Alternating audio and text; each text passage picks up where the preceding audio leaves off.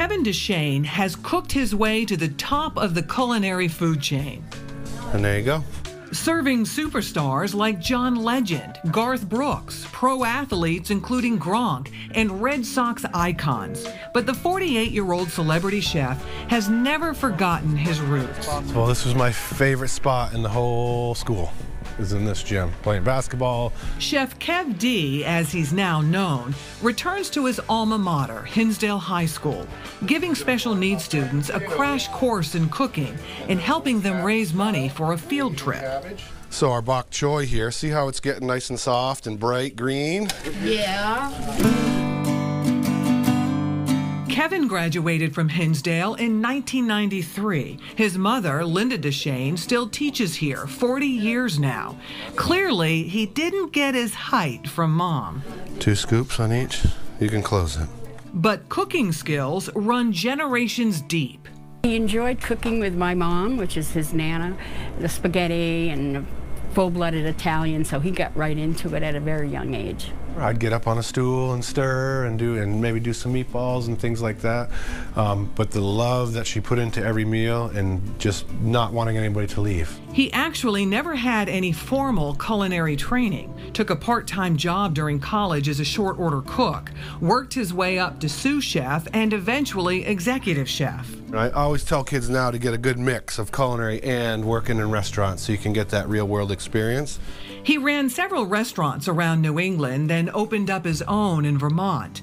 When the Food Network launched, turning chefs into rock stars, Chef Kev D became a household name. Food Network came along and things started to get bigger. He appeared on shows with Emeril Lagasse, Bobby Flay, and Gordon Ramsay, and was featured in 6 episodes of The Great Food Truck Race. 3,000 miles in a food truck in LA and Coachella, Las Vegas, Arizona, Phoenix, all over the West Coast in a food truck. He and his partners dished out New England fare. In LA and Vegas and all those places, you'd be amazed at how well our New England Grill, which was the name of our truck, sold. People were like, fish and chips, we can't get this stuff out here. His mom, back home in New Hampshire, glued to his adventures.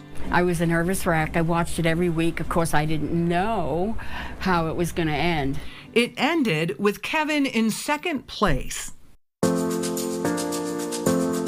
There's no shortage of victories. Kevin's been named a top chef, has won celebrity chef showdowns, graced magazine covers, wrote a book, and now he's private chef to the stars.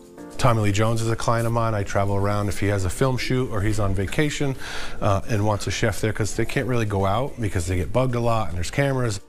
Cooking for John Legend means clean meals, roasted chicken, brown rice, very little olive oil, light on the butter.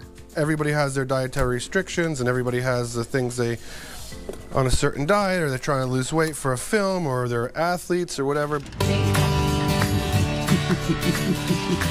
For the kids at Hinsdale, he's whipping up his greatest hits. I'm doing a braised beef short rib with a soy chili glaze, baby bok choy, and then some roasted potatoes. The kids learn technique is just as important as ingredients.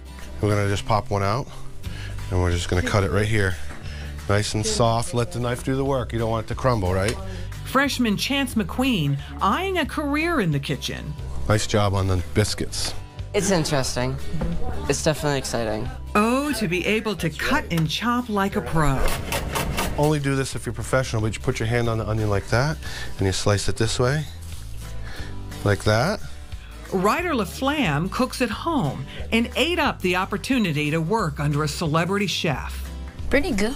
I had fun. He's cool. They got to learn what it was like for him growing up, and that one-on-one time and interaction with him was really good for the kids. Christina Wallace heads the Life Skills program and cooks with the kids once a week. School staff buy the meals. Money raised helps pay for field trips. Chef Kev D's gourmet lunch, a rare treat. Principal John Barth, one of the first in line. It's awesome. The meat is so tender. Everything tastes great.